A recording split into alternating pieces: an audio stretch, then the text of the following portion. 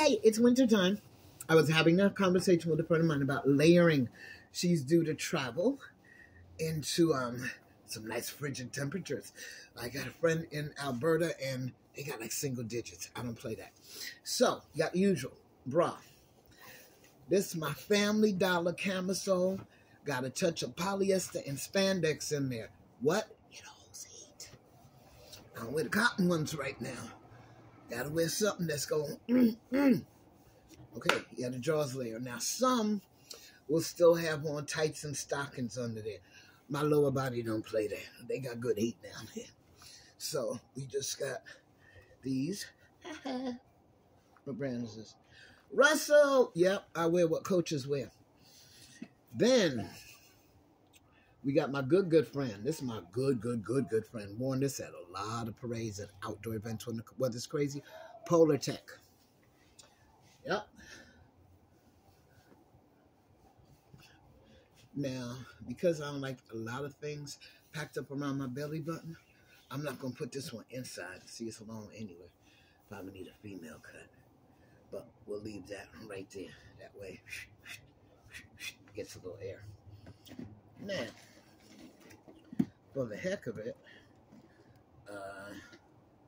no, I don't want another long sleeve right now. Okay, depending where you are, let me go with this one.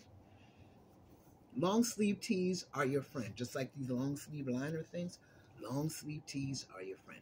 You want things to be a little baggy. You want air to be able to float through. And the key thing about layers is temperature changes. You got to be able to peel them off, still be adequately dressed. So, bam. So here we go. 1, 2, that one down there, plus a good cast iron bra. And then, this was the bomb yesterday at the parade. Yes, I'm a card ambassador. They always have good swag, good weight to it. Bam.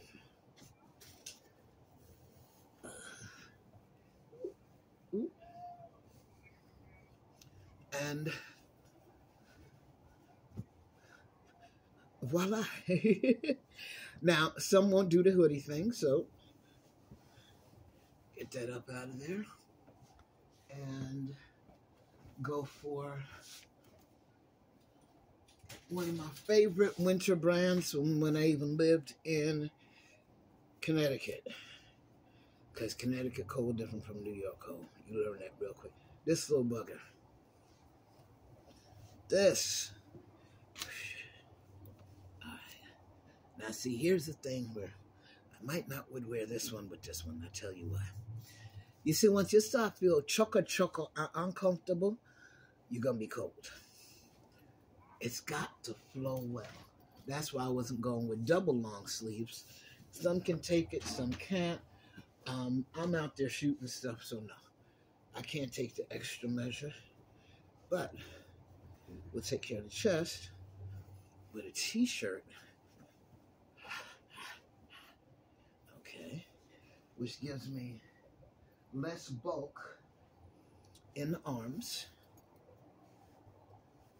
and under the armpits, which is why you see a lot of jackets may have breathing holes in the armpits. I don't know, I think I packed my Magellan.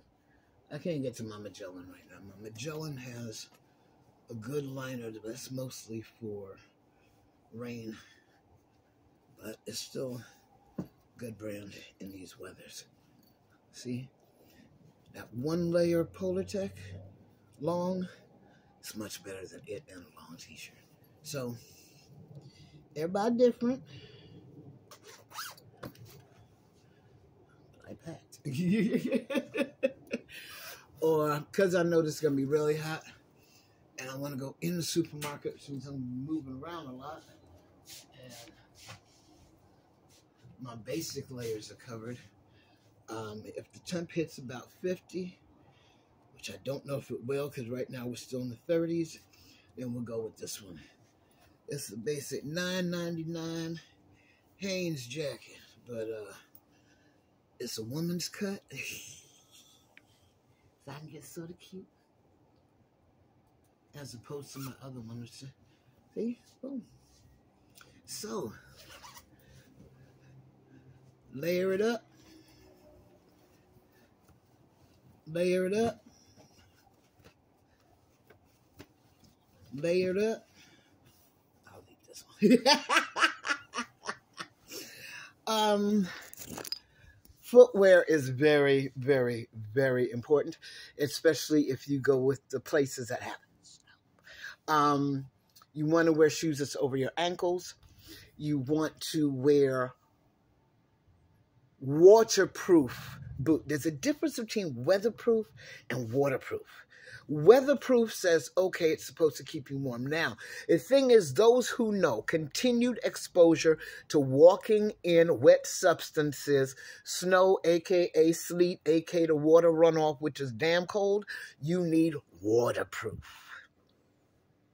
Trust me, even when they got their Temps, if they in their Temps and they out there too long, that sucker will get soaked through if you have not treated them.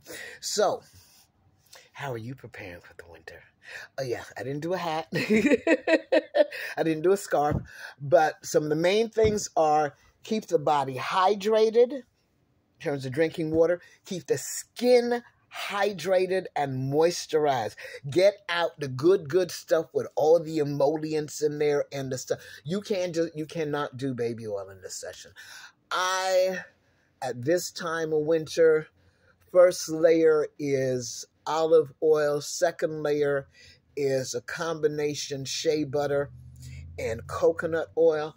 And then, where my baby at? For my face, Gold Bond Healing. And my feet. Your feet. Oh, your feet. Your feet. You can't have things too tight on your feet. It's not good. If air doesn't get to circulate, you will not feel warmth. What you will feel is more cold and be stressed. So, prepare for the winter. It's here. Toodles. And, no, I ain't got no heavy coats. Well, it's probably something tucked away, but nothing that I've had to bring out for years, so it's not going to happen. That's why layer, layer, layer, layer, layer. Because sometimes when you just peel one, it ain't going to give you the good. Because even if you have on a leather jacket or a shirling or whatever, you need some layers. Yes, your basic foundation before you walk out your house, before you put on the coat. The coat is just the extra. You need to be warm. Happy winter. Yes, I still have a pair. Why? Because they were waterproof. Yeah, baby. Yeah, socks over the ankle. You want to protect your ankles. I can't do gloves.